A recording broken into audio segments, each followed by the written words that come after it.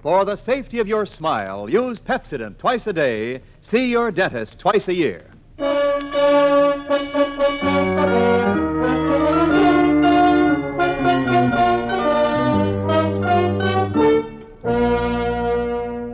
Lever Brothers Company presents the Pepsodent program, The Adventures of Philip Marlowe, starring Van Heflin.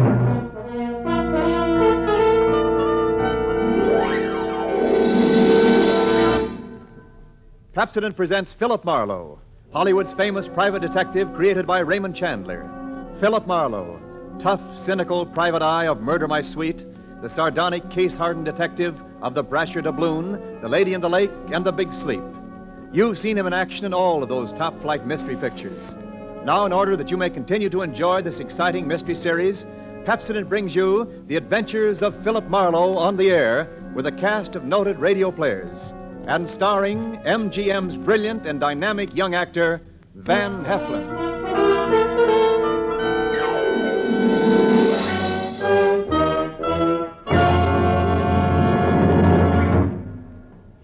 Now, families all over America have named their favorite toothpaste. New Pepsodent with Irium. New fresh-tasting Pepsodent with a new, cool, minty flavor. It's the 3-to-1 favorite over all other toothpastes. It's true. With families all over America, new Pepsodent is the favorite 3-to-1. Families from coast to coast recently compared new Pepsodent with other toothpastes at home. They preferred new Pepsodent by an overwhelming average of 3-to-1 over all other brands they tried. These families, 3-to-1, said new Pepsodent tastes better, makes breath cleaner, makes teeth brighter. Yes, families 3-to-1 say new Pepsodent tastes better, makes breath cleaner, makes teeth brighter. Get new Pepsodent toothpaste for your family right away.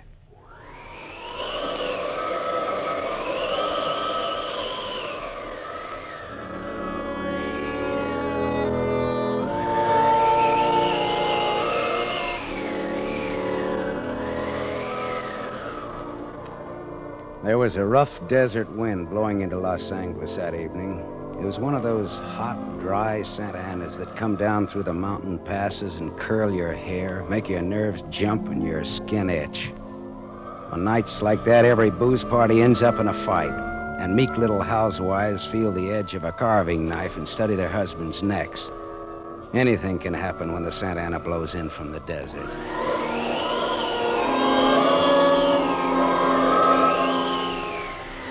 I closed up my office early. I got tired of reading Philip Marlowe, private investigator, backwards on the ground glass of my office door.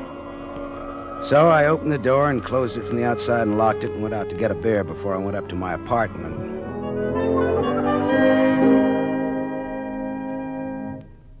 Filler up again, Mr. Marlin? Marlowe. Marlowe. Marlin is a fish. Yeah, I know. Hey, you bartender. Give me another ride. Drunk again. What'd you expect in this business? Autograph hounds? Make it snappy, you hear? Be right with you, sport. I gotta draw this man a beer. Crying out loud, these stumble bums who come in here... You got another customer, Bacchus? Hey, Bud. You seen a lady in here lately? A lady? Tall, good-looking, brown hair, a print bolero jacket, and a blue silk dress. No, sir. No, sir. Nobody like that's been in. All right, straight scotch, fast. I left my engine running out there. Yes, sir. Yes, sir. This slick-looking, sarcastic guy stepped up to the bar and drank his scotch whole. Then he turned to go out, and he stopped. The drunk was grinning at him. And then, without changing his grin, the drunk swept a gun from somewhere so fast it was just a blur coming out. Made a couple of hard snaps, and a little smoke curled. Very little. All right, you other guys. Don't move. So long, Waldo. All right, don't move, you two. Oh, Waldo. But I made his nose bleed. So long, boys. Drink up. All right, get on that phone, kid. I'll get his license number. Holy smoke. Holy smoke. Not too late. Drove away with this dead guy's car. Maybe he ain't dead. He's dead, all right. Where's your phone? This is for the police.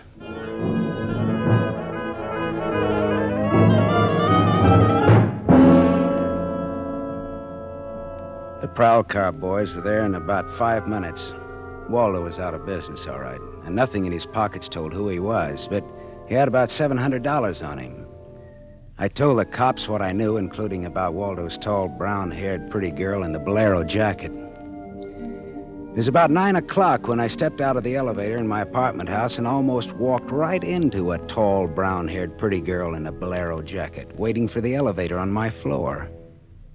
Oh, excuse me. Just a minute, lady. I said excuse me. I'm in a hurry. Now, if you'll be good enough to Look, step you better out of... not go outside in those clothes.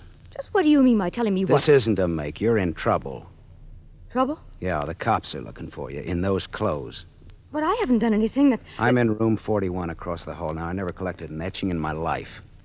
All right, I'll go with you. I'll go. I got to my room and rustled up some scotch and soda and brought the girl her glass. She had a small automatic in her hand. It jumped up at me, and her eyes were full of panic. I put down both glasses on the table slowly so that I wouldn't be misunderstood. Look, sister, maybe this wind has got you crazy, too. Don't move. Be careful, don't move. A man just got shot in a bar down the street. Before he got it, he'd been asking about a tall, pretty girl with a bolero jacket, like yours. What did he look like, this man? Tall, 5'11", slim, dark brown eyes with a lot of glitter, dark suit, white handkerchief in the breast pocket. And he must have seen you earlier tonight to know how you were dressed. Am I getting anywhere? He used to be my chauffeur. You had an appointment with him, didn't you? Why? Listen, he asked for you, didn't he? Yes, I had an appointment with him. He'd stolen something from me when he left 3 days ago. I was going to buy it back from him. Why didn't you tell the police? I couldn't tell them. It was valuable, wasn't it? Valuable enough for Waldo to steal? $15,000. Oh, it's peanuts. But it wasn't the value. It meant something to me.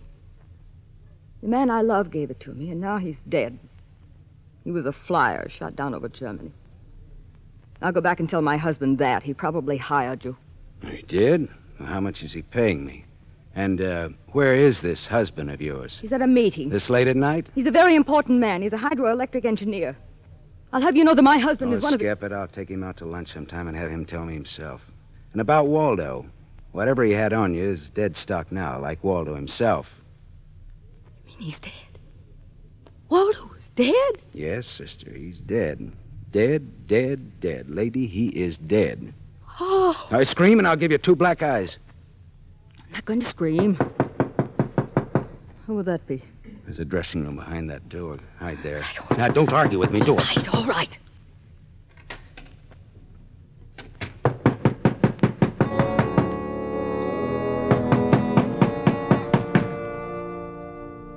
Then I went to the door, making a loud, yawning sound. The backs of my hands were wet. I opened the door. Without a gun, that was a mistake. I certainly knew the gun I was looking into, a .22 target automatic that had already killed 1 man that night. And I knew the bald head and the flat, shiny eyes and the face like a poisonous lizard. Baldy put the muzzle of his gun lightly against my throat. I backed into the room, and Baldy kicked the door shut. You alone? Look for yourself. I'm asking, not looking. I'm alone. You and that dumb bartender saw me dust off Waldo. What did Waldo do to you? Who's asking? Just making conversation. He stooled on me on a bank job we did together. Got me 4 years in Michigan pen. How is he? Dead? I'm still good, drunk or sober. Tell me why I came here, pal. You heard the barkeeper and me talking. I told him my name, where I lived. That's how, pal. I said why. Skip it. The hangman won't ask you to guess why he's there. Oh, you're pretty tough at that, ain't you? But you're slamming off, pal. All right, but you could get that gun out of my neck and try somewhere else. Oh, yeah, sure. Is this better? This suit you all right? Just so it isn't my neck. Say when, pal? It's your party. I leaned against the gun. The door of the dressing room showed a crack of darkness. The crack widened. I began to shake a little. The girl came quietly into the room, but there was white all around her irises. She was scared. She had her gun in her hand, but I was sorry for her. Dead sorry. She'd try to make the door scream. Either way, it'd be curtains for both of us. You scared, mister? You worried about any little thing? I couldn't talk. The girl floated in the air somewhere behind Baldy, and her horrified face was drifting toward us. My mouth was as cold and dry as yesterday's toast. Well, kid, how's it feel? You ready yet? Go on, say the word. Well, don't take all night about it if you're going to do something about it. Why not, pal? I like this. Suppose I yell. Go ahead, yell. Go ahead. Put up your hands! Hey, look! Oh, Thanks, sister. Thanks. That buys me. Everything I have is yours now and forever. is he dead? You flatter me no end, lady. I only punched him. All right, now get out of here while I call the cops down on this killer. Yes. Good night. Good Hey, night. wait. Leave that bolero jacket here. It marks you for the cops. Oh, yes. Here. Okay. See you again? Why? Oh, I don't know. No, I guess not. After all, who am I to be the rival of a dead flyer? I'll see that the police get Jesse James here. Good night, lady.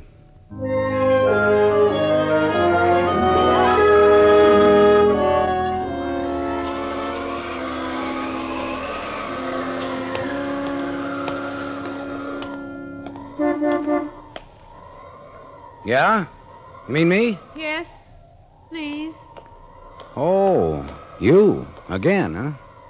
Get in. I must talk to you. You want to know what happened at headquarters, huh? Yes. Well, I went down there with the law and gave him the story. I left you out of it. Oh, thank you. You saved my life, so no one knows a thing about you. Well, incidentally, neither do I. Well, my name is Mrs. Frank Bosserly. 212 Fremont Place, Olympia 24596. Is that what you want? I guess so. Well, there it is. Now, why did you really come back? I wanted my pearls. Pearls? Yes. Pearls, too, huh? All right. Tell me about the pearls.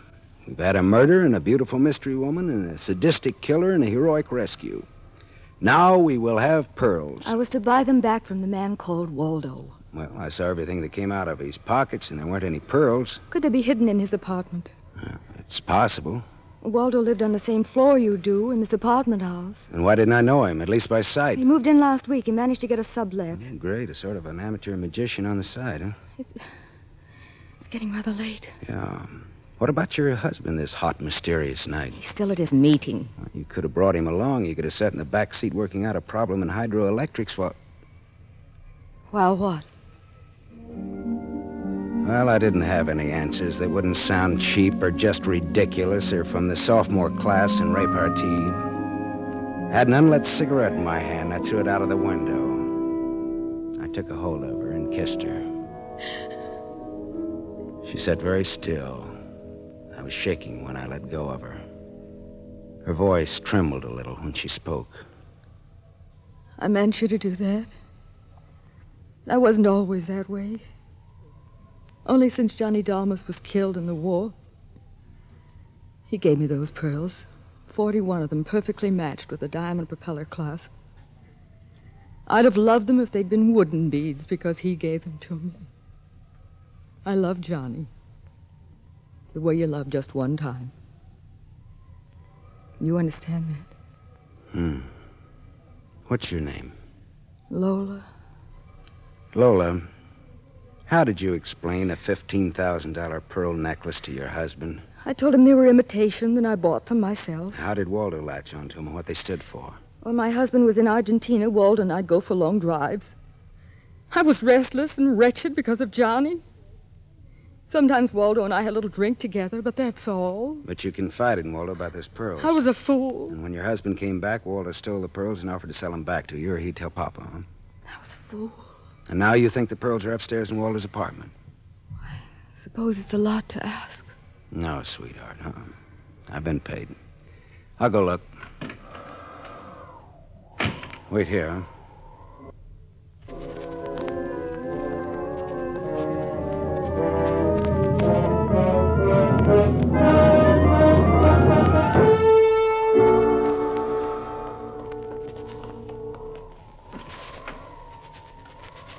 Was the gun long, Lola? No. Well? No. No pearls? No pearls. Oh. There was a man in Waldo's room. A man? Who? You know a man named Leon Balsanos? Not by name. I don't know. Mexican, South American, about 45, small, iron gray hair, very neat, fawn-colored suit, wine-colored tie. No, I don't think I know such a man. Is he the one in Waldo's room? Yeah, What does he have to say? very little. In fact, nothing. He's dead.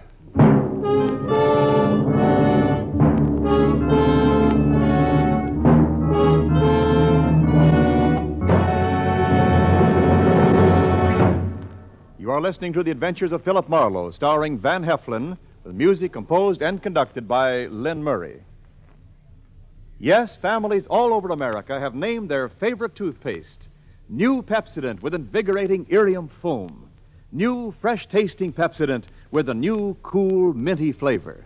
It's the 3-to-1 favorite over all other toothpastes. It's true. With families all over America, new Pepsodent is the favorite 3-to-1. The Farrell family of Evergreen Park, Illinois, preferred new Pepsodent on every single count. The Farrells say new Pepsodent tastes best of all, makes breath cleaner, makes teeth brighter. On all these counts, by an overwhelming average of 3-to-1, families prefer new Pepsodent over all other toothpaste they've tried. It's a fact. Families 3-to-1 say new Pepsodent tastes better, makes breath cleaner, and makes teeth brighter. Remember, this is not just our opinion. It's the honest conviction of the Farrells and other families who compared new Pepsodent with other toothpaste they had at home. Get new Pepsodent, the only toothpaste containing Irium. Get it for your family without delay.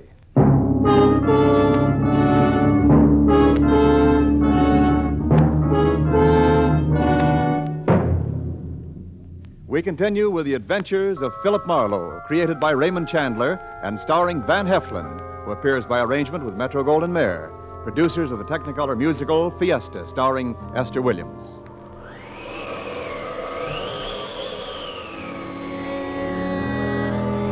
I sat with Lola Barsley in her car listening to that jittery, infuriating desert wind gallop around in the midnight streets. I just told her about the Latin-looking man I'd found in Waldo's room in a very dead condition. I held her hands until they stopped trembling. Then I gave her the few remaining details. He had a gun in a shoulder holster, but someone had strangled him before he could use it. Someone. Waldo? Maybe. You see that convertible coupe 2 cars ahead of us? It's been there for hours. It was there before I parked here to wait for you. Leon, the man in Waldo's room, came in that car, but according to the key containers he carried, that isn't his car. Whose car is it? Does it matter? Well, it belongs to a lady, according to the tag on the keys. A lady? Well, anyway, a woman, if you're going to split hairs. Eugenie Kolchenko. In West Los Angeles? Never heard of her. Uh-huh.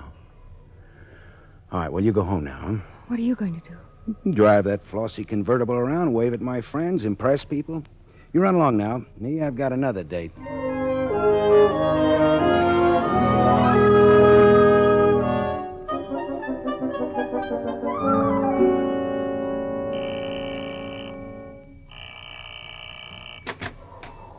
Yes? What is it, please? Miss Eugenie Kolchenko, Yes? What is it? did you lose or misplace a pigeon gray convertible coupe? What are you saying? Now, don't be alarmed. I found it and I brought it home to you. Come in, please. It is a reward you wish. Shall we say... Snap out of it, Dragon Lady. Who was he? Who was who? The little guy, Leon. You loaned your car to. He's dead. Who was he? Oh, no. Oh, yes. Eugenie. Darling, come here, please. What's the matter, honey? Who is this man? I came about Miss Kolchenko's car. What about her car? The gentleman who borrowed it couldn't return it on account of he isn't alive. He's dead. Darling, he's dead. Well, that's putting it more bluntly, of course. Dead, huh? Completely. Who are you? Philip Marlowe, private investigator. My card. Mm-hmm. You told the police yet? Never do at once what can be deferred pending negotiations. Aesop. I might negotiate. Oh, peachy. What do you know, Marlowe? A man named Waldo was shot in a bar tonight. I happened to have the inside as to who he was, and when I visited his apartment tonight, I found this Leo Balsanos dead. He wouldn't have had $500 in 20s on him, would he? No, but this Waldo had over $700 on him when he was killed at that cocktail bar, mostly in 20s. Hmm. Is there a basis there for negotiations yet? Very well, Marlowe. I'm a married man. There were certain unpaid bills for some stuff Miss Kolchenko here had charged to my account. But you told me I might charge to your account. All right, so I wasn't very bright. That might be the understatement of the decade, but go on. I had the unpaid bill safely in my briefcase. Somehow this Waldo had a chance to steal the briefcase. I hired Leon and gave him $500 to buy back those bills from Waldo. Instead, Waldo took Leon's dough and was forced to kill Leon in the process. And then he went out to keep another date and accidentally walked into an old pal hostile enough to blow him down. And someone still has those bills. And I'm in for a divorce suit. The man who shot Waldo got away in Waldo's car with your briefcase in it. Yeah, it could be. The cops caught him. Oh. And the police have the briefcase. Maybe. But the police are interested in solving crime, not in tossing mud for the benefit of sensation eaters. Look, I've got a friend or two at headquarters. Let me see what I can do. It's worth $500 to me. Well, then that's what it'll cost you. Well, good luck. And, thank you, Mr. Marlowe. Philip Marlowe, remember? My name is Frank Barcelay. Barcelay? Oh. What does that mean? The big hydroelectric engineer? Yeah. How did you know? My voices tell me. Who? Darling, this man is manifestly insane. It's the heat, Miss Kolchenko. It's the Santa Ana. It's the desert wind. May I use your telephone?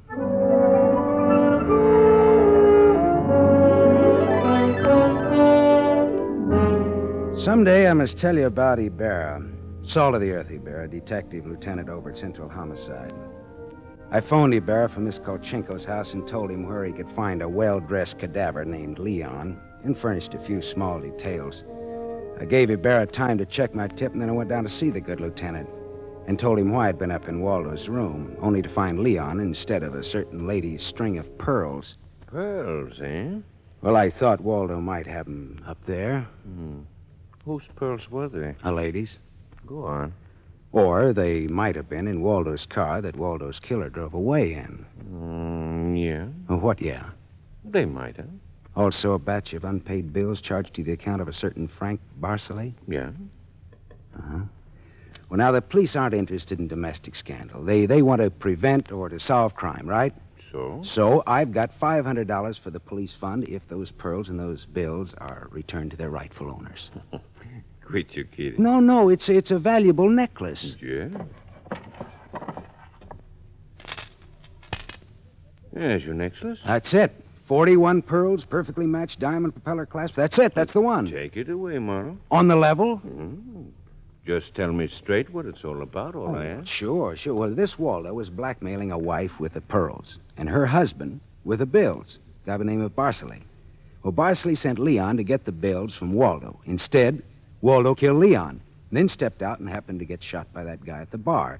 Now, if Barcelay's name stays out of the paper, I get $500, and that goes to the police fund. We'll keep him out. Well, now, I'm not in this case for money. I just want to get back the bills and the pearls. As you say, Marlowe, the police aren't in business to sling mud. Well, you can deliver the pearls to the lady yourself if you like. She lives at... No, Marlowe. You better take them to her. You see, except for the diamond propeller clasp on them, they're phony. Phony? But... All but the clasp, Marlowe. All but the clasp.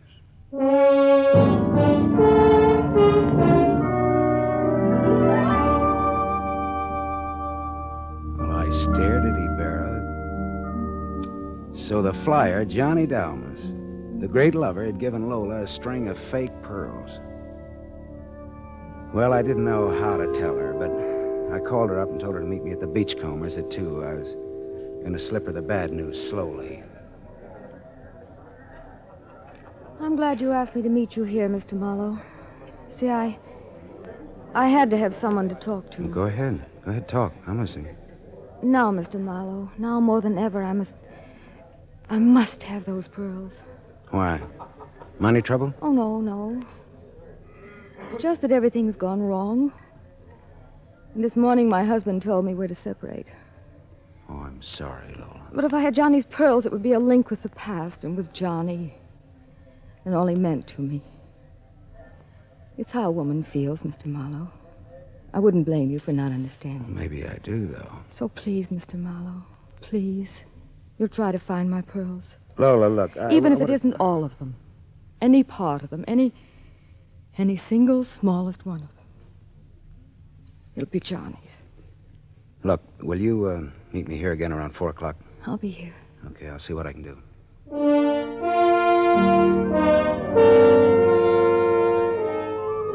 There was only one earthly decent thing I could do.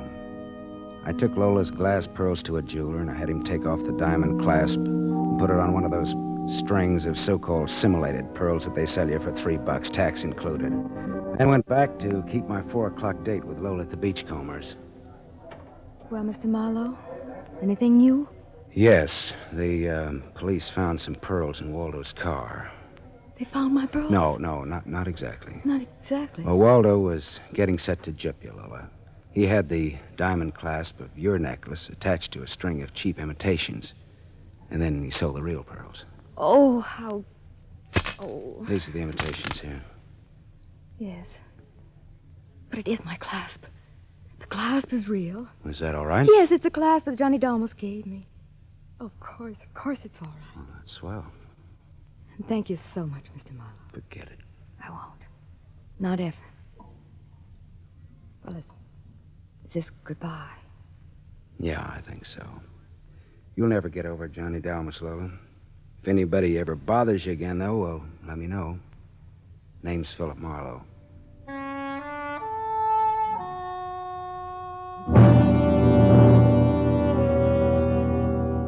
I drove almost to Malibu, and then I parked and walked out on a rock cliff jutting into the Pacific Ocean.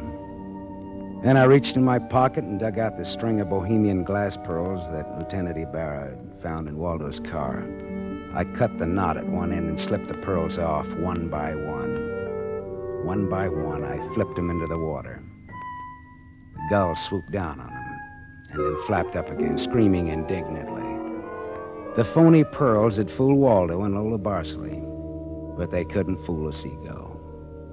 I said to myself, to the memory of Johnny Dalmas, just another four-flusher. I listened a while to the wheeling seagulls. All at once I realized that the wind had died. The Santa Ana had blown itself out. The red wind was done. It was over.